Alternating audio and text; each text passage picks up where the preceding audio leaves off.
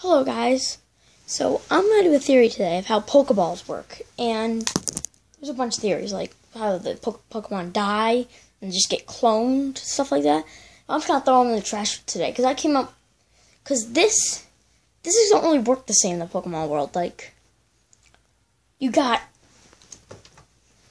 a lion that's made out of steel and has psychic powers.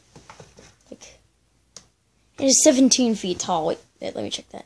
Yeah, about 17 feet tall, so anything's possible. So, what I think is that when Pokemon go into the Pokeball, guys, I was gonna you get the puzzle tin for my thing, but I can't find the top, so.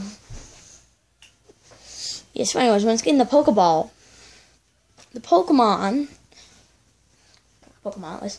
is turned into energy.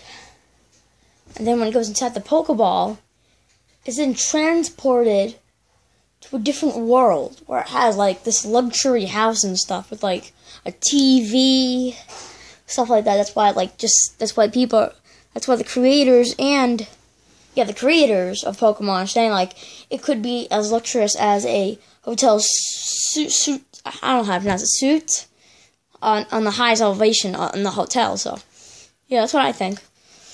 So what are your thoughts? I want to know. Actually, wait.